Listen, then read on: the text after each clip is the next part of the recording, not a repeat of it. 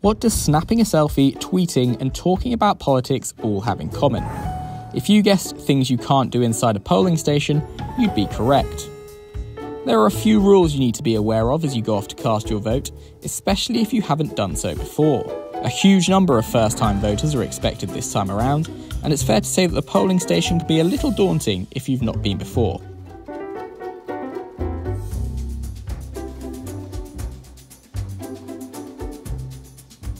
As mentioned, selfies are banned inside the polling station.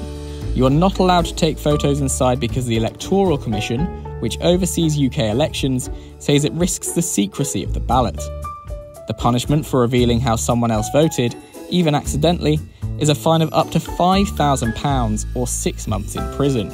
You are welcome to take photos outside the polling station though. In a similar vein, you shouldn't be updating your social media inside the polling station. As tempting as it may be to share an update about who you voted for in the heat of the moment, just wait a few minutes and do it later. Political discussion is also banned inside polling stations, and staff will intervene if they hear any references to candidates or parties, so keep those names out of your mouth. Now, you may also want to bring your dog along with you, and that's fine as long as you leave them safely outside. First off, you can bring your children inside the polling station, as long as they don't mark your vote on the ballot paper. After all, helping to educate the next generation about democracy is very important.